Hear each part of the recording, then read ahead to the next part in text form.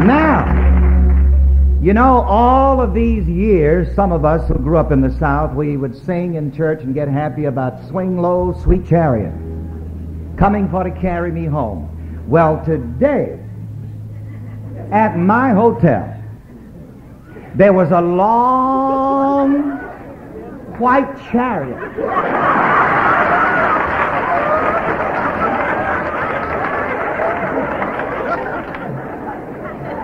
parked in front of the hotel, and everybody was looking,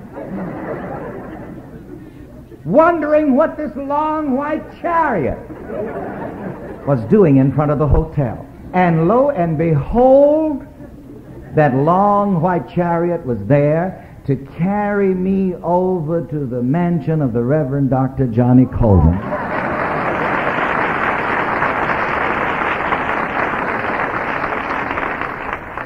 where Mother Parker had prepared a fabulous feast for us.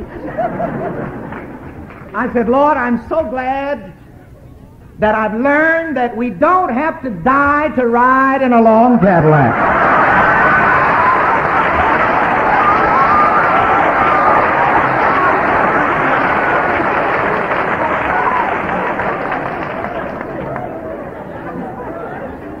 When I was a little kid growing up in the South, we always called limousines funeral cars, because that was about the only time the colored folks got a chance to ride in anything that long unless it was a mule train. And you know, the topic of the lesson tonight is the beauty of prosperity. And when I looked out and I saw that long white chariot, I said, this is a part of the beauty of prosperity.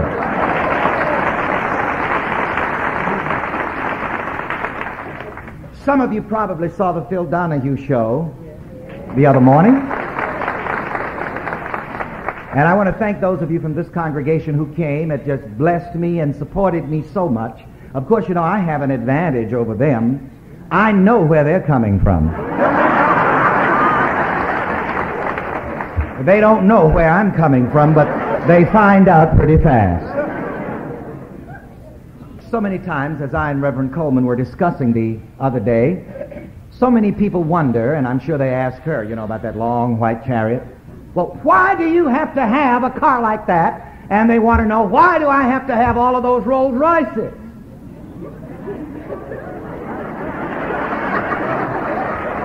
And so I told Reverend Coleman, I said, well, you know, those of us who teach prosperity, we cannot afford to talk in the path and walk in the grass.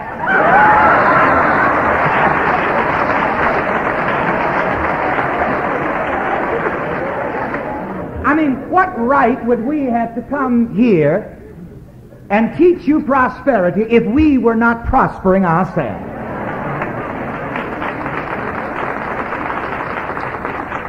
So when you look outside and you see a minister's chariot, that shows you that the stuff is working. I don't want anybody to tell me about prosperity unless I can see that they are demonstrating it.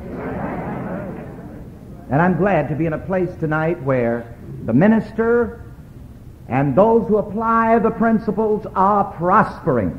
I love to be among prosperous people. I was born in the Deep South. I've experienced some of every kind of poverty that you can name, and I'll tell you, it ain't so good. And I looked around and I made my choice. The song says, oh, happy day, that fixed my choice. When I went to high school and looked through the lunchroom window and didn't have 7 cents to go in, I made a choice. I said, no, this ain't the way it's going to be. When I came to New York City to go to school, seminary, and I'd have to peel off my jackets at the end of class to get dimes to go back and forth to class by subway. I'd peel off my jackets and pawn them. When it was time for me to go back south in the summer to my mother, I'd go back half naked with all of my clothes in the pawn shop that they would pawn for $2 each. And believe you me, I made my choice. And the words of the 23rd Psalm, "The Lord is my shepherd, I shall not want," rang in my soul, and I made a vow to the Lord. I said, "Lord, either this is the truth and I'm going to live by it. If it's not the truth, I'm just going to forget the whole thing." And I made a new commitment to God and a new commitment to the idea that the Lord is my shepherd. I shall not want. And it works. Now I have a few minutes to get to the formal lesson sheet. I just got so happy listening to the choir and my fabulous sister. You know, it's good to have a sister like this. It's good to have a minister like this.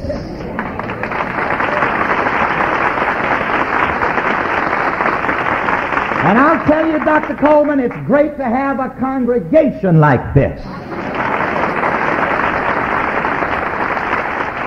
This is a turned-on congregation, and every time I come here, it helps to improve my prosperity consciousness. And that's why I'm here tonight. The formal subject is the beauty of prosperity, and today just happens to be Ash Wednesday. And somebody asked me last week, "Well, are you going to give out ashes on Ash Wednesday?" And it reminded me of my days in the chaplain service in the United States Air Force. On Ash Wednesday, the phone rang off the hook, and the question was, "Have you got any ashes?"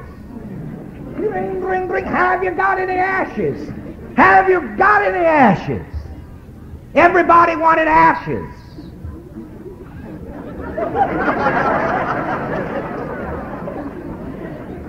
And they asked me again last week in public, certain people, "Are you going to give out ashes?" And I said, "No, I'm not going to give out any ashes." And I have a verse of Scripture printed on the lesson sheet that I brought from New York with you to show you why I'm not going to give out ashes. And so, since Dr. Coleman has given me about the next 20 minutes, I'm going to preach a bit. Stand for the reading of the text. And we're going to read this verse of Scripture. And this is why, as I say, I don't give out ashes.